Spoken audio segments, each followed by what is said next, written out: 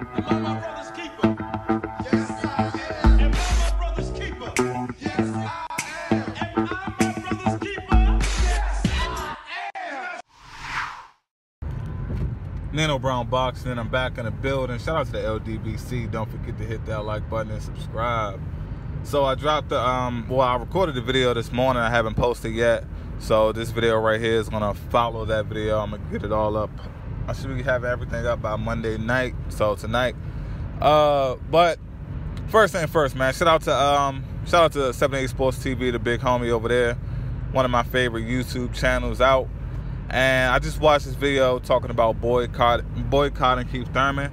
And you know what? Well, boycotting Keith Thurman until he takes the Errol Spence fight, or until he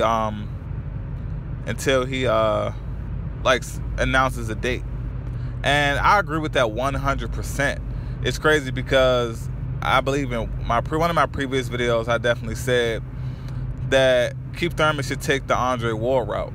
He should, talk to Al Heyman, talk to Errol Spence, and line up his next 3 fights. With Errol Spence being either the second fight or the third fight or whatever type of contract that Thurman needs to work out with Al Heyman, he can include Sean Porter and Danny Garcia in it as well. If Thurman wants to take on one of those guys before he fights Errol Spence, we just need it in writing. And I say that because for me, I'm taking it a step further than 78, because 78 said he cool with just hearing him say it. Like, for example, January 2019, then he won't boycott. Me, no. I need more than that. Thurman is prone to being injured and having these injuries and putting them on the long layoff. I need it in writing. Even though, okay, I understand that the injury can't, the written contract can't stop an injury, but injury or not, he'll still be contractually obligated to face Errol Spence. So we won't be waiting to 2021 for them to get in the ring. So I say, boycott Keith Thurman. I'm on board with boycotting Keith Thurman until the fight is either announced or a contract has been written. And Errol Spence, he pretty much, he puts it out there that what Keith Thurman is saying is true. Until Errol Spence confirms it. So Errol Spence will have to come out and say, yes, what Keith Thurman is saying is true.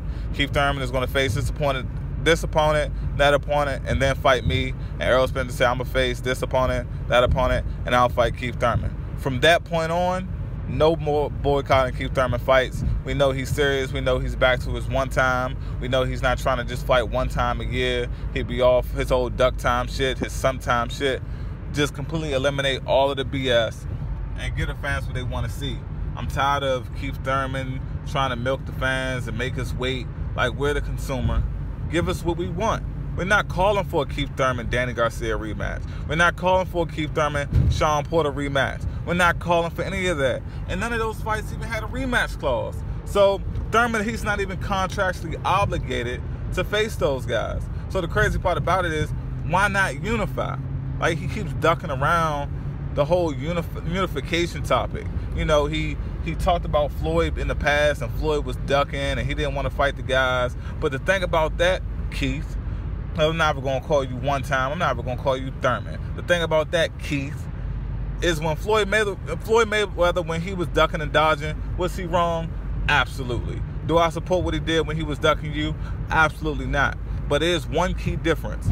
At that point, Floyd Mayweather was in his mid to late 30s. Like, Keith, you're in your late 30s, but you like 29. You like a year older than me. You're still in your prime. 10 years from now, talk that talk. 7 years from now, talk that talk. But right now, it's not the time. Floyd Mayweather was kicking ass and taking names. Even though he was taking retirements and whatever, he was still fighting top guys. He wasn't doing that money Mayweather shit to its fullest effect until he started getting up there in age. And besides, Keith, look at the pot calling the kettle black. I thought you wanted to do better than what Mayweather did. I thought you wanted to carry yourself in a different way than Floyd Mayweather. Like, let's stop all the bullshit. If you're not really willing to face Errol Spence, if you don't want those challenges, if boxing is not really your main focus right now and you don't have a passion for it, you need to retire. vacate your belts, and retire. It's simple as that. Because you're not going to get some fight with Pacquiao. We know you're not going to move up to 154. You can't make 140. So what you going to do? Keep rematching Danny Garcia and Sean Porter? Because you know that boy Terrence Bud Crawford, he coming for you too. He coming for your neck. So just come on, Keith. Come on. Do your fans a favor and give us what we want. If not, just be honest with us. Tell us the truth. Tell us that you don't want no smoke, no wreck, nothing. You don't want nothing with Earl Spence Jr. He's on a different level. Vacate your belts and put the pressure, and let the pressure be on Danny Garcia and Sean Porter. And that's just what it is. Until then, I will be one of the people joining in. Nino Brown Boxing will be boycotting all Keith one-time Thurman fights until he gets in the ring with Earl Spence or a contract is signed and Earl Spence confirms it. Until then, no Keith Thurman fights on this channel.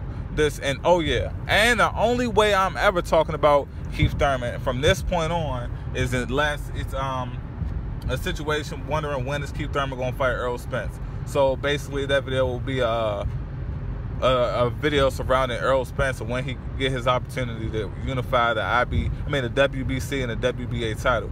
But until next time, guys, this is Nino Brown Boxing. Shout out to the LDBC. Don't forget to hit that like button and subscribe. Peace.